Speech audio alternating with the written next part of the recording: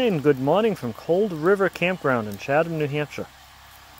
First full day up here, just got here last night. A little later than I would have liked. Came in at around, got here around just before 6. You see, I got a nice little setup going though. It takes me a while to get this set up. I still got to streamline this a bit.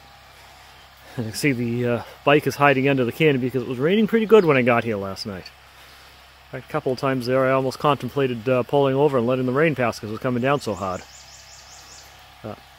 Yeah, everything's set up here, including the porta pot again. The downside to this place here is that somebody seems to like running a generator. But the setup's working well. Water tank and the Wolfeneer's doing well. And the solar panel, that's charging the batteries up nicely. You got a nice little setup going here though. Pretty well enclosed from the street side. Trailer did just fine again. Everything's going fine up here. Yeah, a nice big site too. Kind of enjoying this one. Lots of room to move. Probably didn't need as big of a site as I got, but hey, it's what I reserved. That's what I got. I didn't know what I was getting. A little Spot X satellite communicators doing well here. My only communications from here because I don't have any cellular service out in this area. I'll be riding the bike out later today and uploading some photos and stuff to Facebook. I'll get breakfast started. Some bacon, my coffee, got my music ready to go. See, the pool is nice and cold, 37 degrees. A little chilly. It was actually, what was it, 61 when I got up this morning.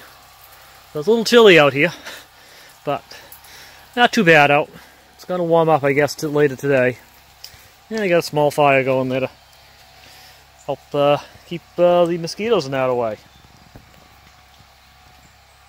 And that, we'll check in on as we go along here.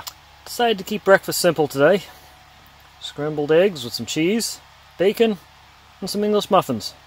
And of course I got my coffee and my orange juice, so should get me going for the day.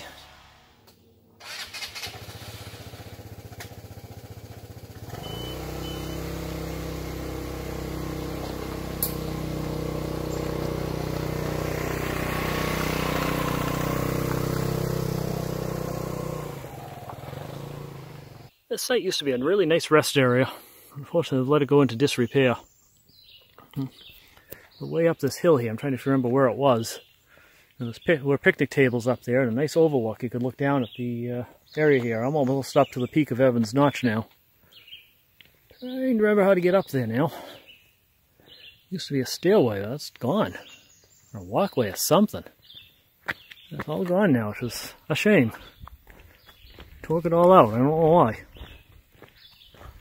All just overgrown. The pathway over here. Let's see where this goes.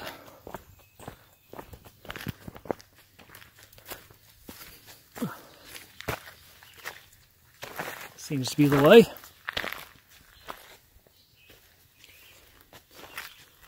Ah yes, there's some stairs.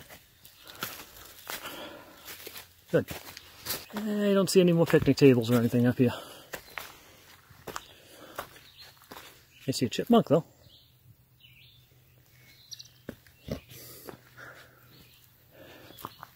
Yeah, we used to come up here, we'd have a picnic dinner and the family.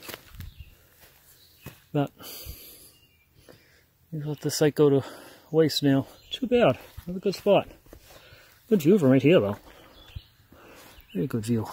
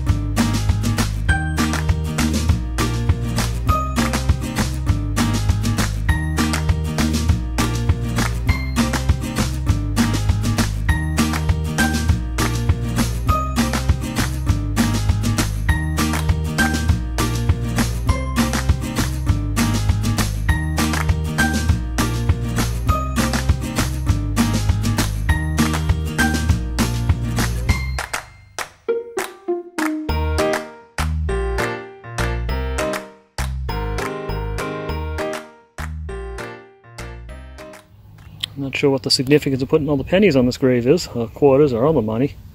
That's interesting. Times I've been up to Evans Notch, I've never noticed this here before. Very interesting. There's flowers here too. Colorful. And of course, what a place to rest.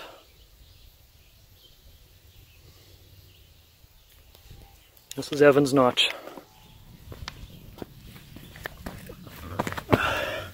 You see, 1,458 feet.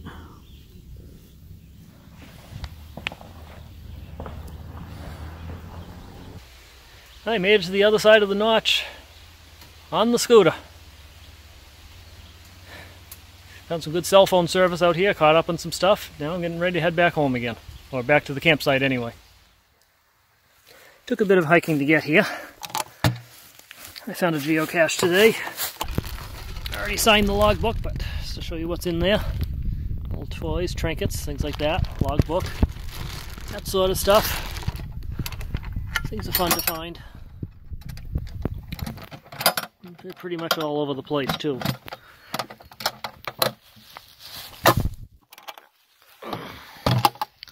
Getting back there. Just off the trail. Behind it there you got a nice babbling brook here. And a really cool bridge, probably well designed for snowmobiling in mind. Let me try an experimental camping dinner tonight. Maybe making pizza in this cast iron pan. Not sure how well it's going to work. I don't have a cover for the pan. I meant to bring something along for that. So I won't be able to cover it to get the cheese to melt right, but hopefully the heat from the flames inside the cast iron will get the cheese melted and we'll see what happens. Okay, so we're going to start off with one of these Mama Mary's pizza crusts I found at Market Basket. They're pre-made crusts. Normally supposed to bake them in the oven. Got some basic ragu sauce, triple cheddar, and a few olives. So we'll see how it goes. Okay, we got the crust in the pan. You see, it's pretty simple. Throw some sauce on it. Spread that out.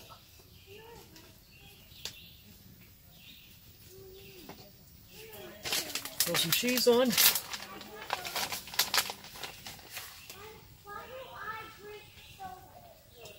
Okay, not going to put too much cheese on. Give it a chance to melt. Of course, the olives.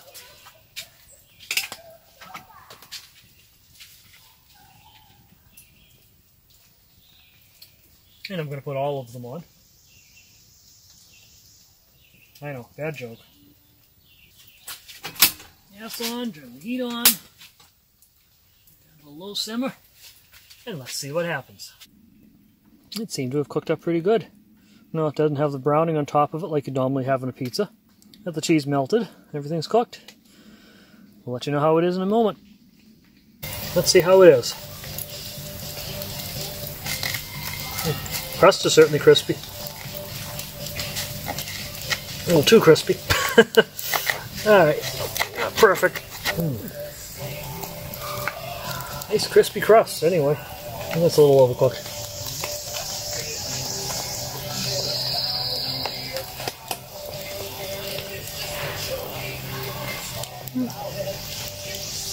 Not bad. It worked.